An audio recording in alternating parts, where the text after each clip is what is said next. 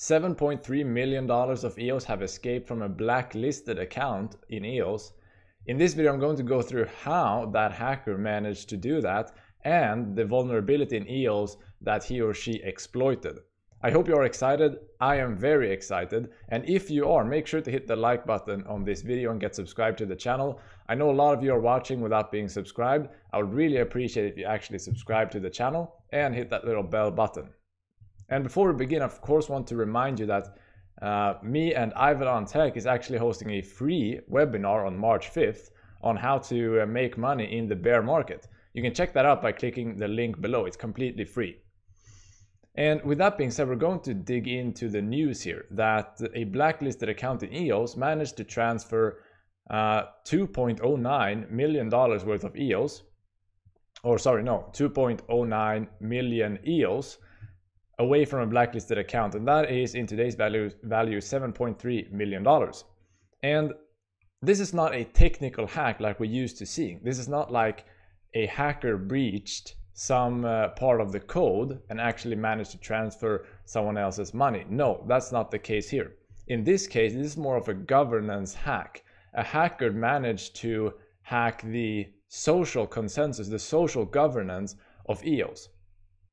So first of all, where did this actually come from? It came from a community group on Telegram that said on February 22, 2019, a new active BP, games.eos, did not update the blacklist for EOS mainnet accounts. The blacklist is used to freeze accounts that were hacked. Due to the blacklist not updated, one of these frozen accounts attacker managed to transfer 2.09 million EOS. And we can also see here that it already is a proposed solution for this issue, which we'll talk about later on.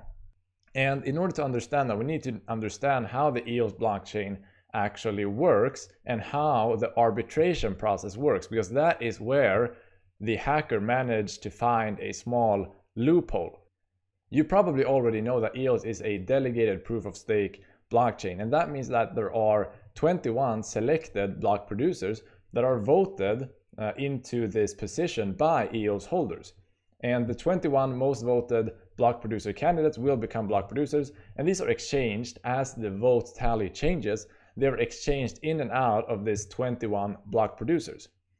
And these 21 block producers are not the only deciding factor on what goes on in the EOS ecosystem. There is also something called the ECAF or ECAF, and it stands for EOS Community Arbitration Forum. And this is almost like court.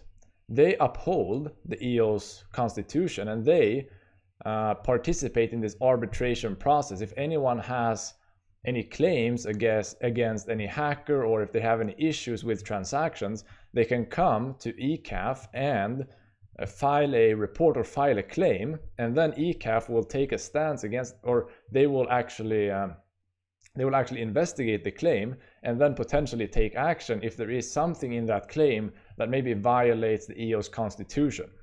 So there is a social part of the EOS governance. It's not only about these 21 block producers actually verifying all transactions that comes in.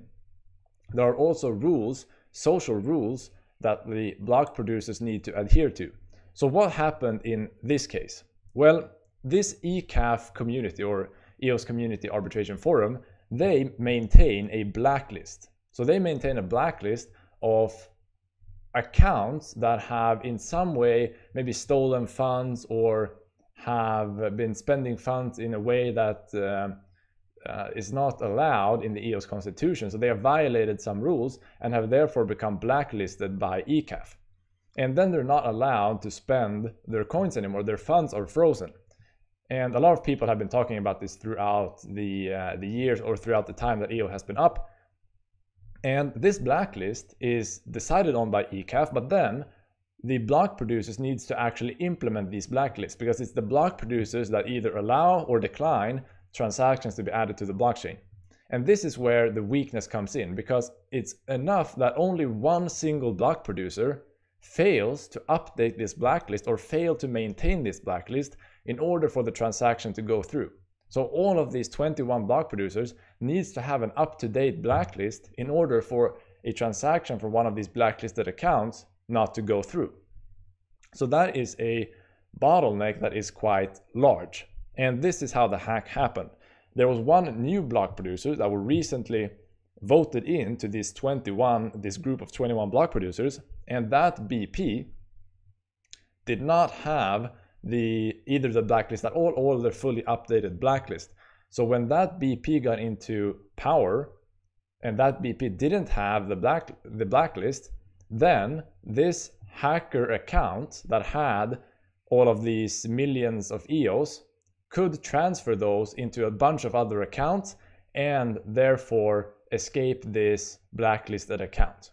And as I said before, there is now a proposed solution to solve this problem so that they no longer have to pass this blacklist around, and that is under development and still is just a proposal. So hopefully we'll get that into the mainnet soon enough so that we don't have any more of these issues. Because I find it to be a very large bottleneck where, first of all, you have a central entity that controls the blacklist. That would probably still be a problem. I don't like the idea of having an arbitration forum that works like a court. I don't appreciate that about EOS, even though I appreciate other things about EOS. I hold EOS, but I don't appreciate that. And in addition to that, you have this setup where you actually need 100% of the block producers to keep an updated blacklist in order for the blacklisted transaction not to go through. That is a huge problem in multiple ways. Number one, that it's easy for blacklisted transactions to go through and into the blockchain. And number two, because in order to keep it updated, you have to have such a tight communication between all block producers that they need to be basically in a chat talking to each other. That makes it very centralized in my opinion. But I guess that's maybe that's only me. But as I said, solutions are probably coming. This is a problem that should be able to be dealt with technical solutions. It shouldn't be this difficult to solve, so hopefully they do. But now I want to hear from you guys. What do you guys think about this idea of having a central arbitration forum? Is that a good thing? Will that make it more humane and will escape, some of these blacklisted transactions? We can actually make it a system that works in the real world? Or is it simply a centralized way of taking control?